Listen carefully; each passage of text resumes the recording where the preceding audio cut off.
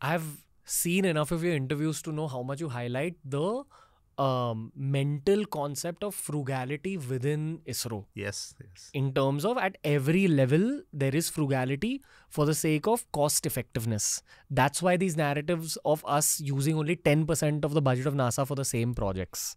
So while we conceive a project, while we think about a project, we must bring in sensitiveness to the cost. Practicality. And we must also be sensitive to the part that this money is not brought from our own pocket. It is actually public money. Taxpayers. And once your taxpayers' money is there, we must be answerable to every paisa spent. And this must be told again and again and again. There is a nature of human being to think away from it.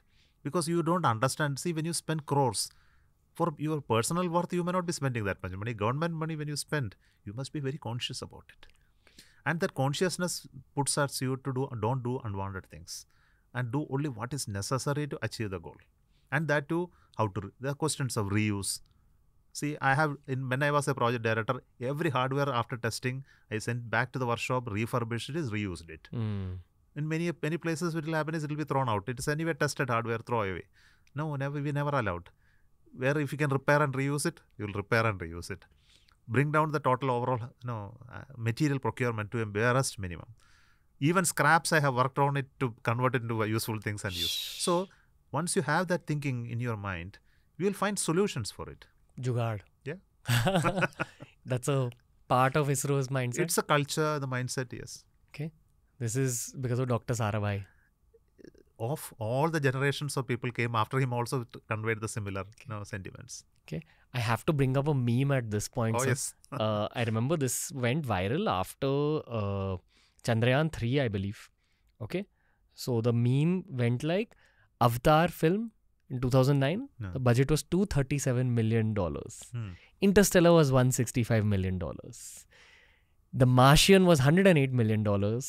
And Chandrayaan 3 was $75 million. Did this meme reach you? Yeah, of course. Okay. Yeah. How do you feel about that? No, we knew it already. about the frugality, the cost effectiveness of work is well known. But I don't know about the cost of those movies. I still don't know how they spend so much of money to build a movie. I must be educated on how to spend 175 million and still make a movie. I think it's like frame by frame graphic designing. Maybe. Somebody is charging them too much. You know where the graphic design studios are? Mumbai. Yeah, mostly here in India, yes. So they're charging them too much. Yeah. Of course, you'd be happier with even higher budgets, right? Sure, yes. Right? No, we need higher budget. If you have to go achieve those goals that I mentioned, we definitely need. And it's coming. I am very sure about it. Okay. I have a dear friend, Abhijit Chavda. I don't know if you've seen any of his podcasts. Yeah. You have. Okay, Chavda sir. So he is very, very passionate about ISRO. And he's taught me everything that I know about space and astrophysics also. So a lot of this conversation is happening because of what I learned from him. He feels fiery about the fact that ISRO deserves even higher budgets than it gets. But you're saying that things are going upwards, right? Yes, definitely. So expenditure monitoring tells you that you need to spend the money that is targeted for every month. So there is a monthly target and a quarterly target, yearly target monitoring. Everything is happening. Even with all of that, we are still having excess. Yes. Okay. So that means we are never short of money. We are short of programs. Okay. Possibly if you add new programs, we will have more money. Hey, if you enjoyed today's clip, make sure you check out all the other clips we've uploaded on this channel.